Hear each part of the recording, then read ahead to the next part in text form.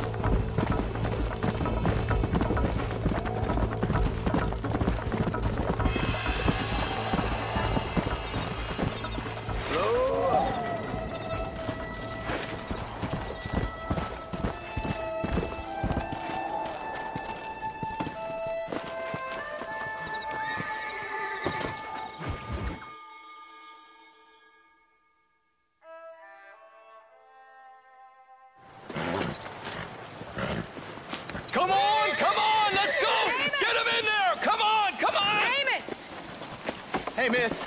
I got most of the horses secure and the chicken. Well, thank you, Amos, but it's the herd I'm worried about. I know. They're scattered all over the valley and beyond. The weather is coming in real fast. So what do you suggest, Amos? We leave the herd out there to be scattered by the storm and ourselves left here to die without a livelihood? Can I help? No, miss. If the men get caught out in that storm, they're gonna die. And if we lose our herd, we'll all die, you stupid man. Doesn't sound like we're left with much of a choice then. Come on, Amos. Round up your men. Let's get the herd. Dang.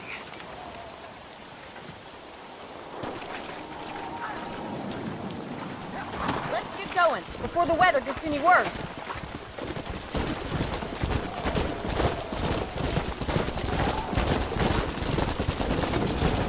That sky don't look good. I'm starting to think somebody up there's conspiring against me. Are you a religious man? Not in any real sense. Sometimes I tell myself things happen for a reason. Like what brought me here was fate come a-calling. But nobody made my path but me. We all need to look for answers somewhere. Some in big old books, others in big old bottles of whiskey. Believing in some kind of divine purpose ain't gonna give me my wife and kid back. Past is who we are, Miss McFarland. There ain't no changing that. Faith is a luxury I can't afford. We have two herds out grazing in different pastures. We'll need to merge them and bring them all back. I think we can handle that. The cows get real ornery in bad weather. It's more work, but I'll show you how to deal with them. I'm gonna save my voice for the herd. It's gonna be hard shouting over this storm.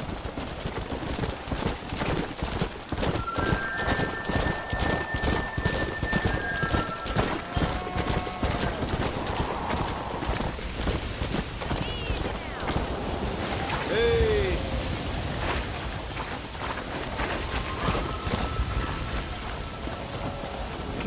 Drive them over to the pasture by the old oak tree. We'll merge them with the other herd there.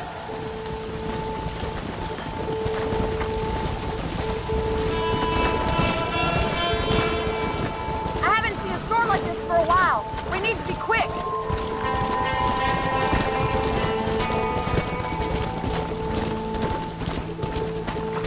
Slow down.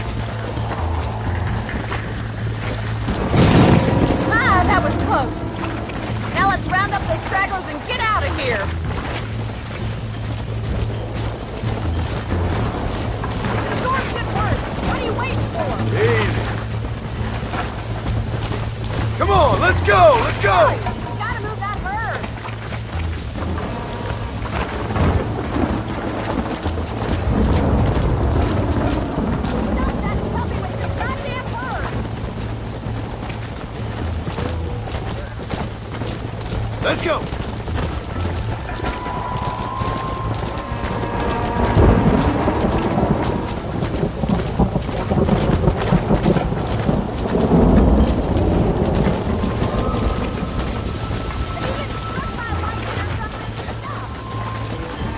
Let's go!